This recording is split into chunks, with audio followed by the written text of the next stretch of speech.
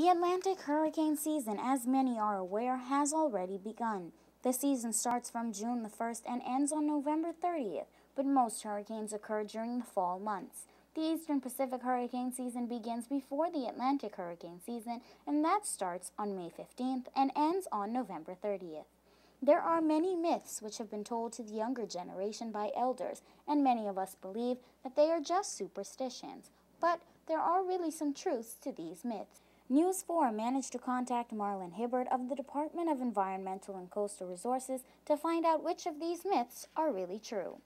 So when people say it's very hot and it starts from May or late April, early May, it's usually a sign that there could be some tropical storm activity later on during the year. Hurricanes gather heat and energy through contact with warm ocean waters of around 80 degrees Fahrenheit. Evaporation from the seawater increases their power. Also, the wind must be blowing in the same direction and at the same speed to force the air upward from the ocean surface. Winds which flow outward above the storm allow the air below to rise. Hibbert also revealed some other environmental changes which occur in the ocean during the hurricane season, and this particular one was very surprising. Also, fishermen have reported that when a storm is impending, especially lobster fishermen, the lobsters disappear. Because what happens, the lobsters usually are in the shallow area of the reefs, feeding, hiding under crevices.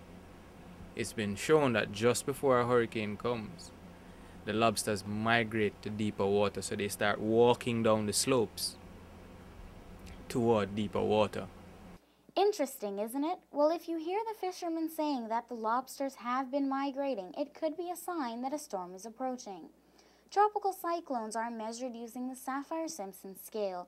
This scale determines which wind speed is considered as, for example, Category 1, how much storm surge is estimated to occur, and how much pressure in millibars there is.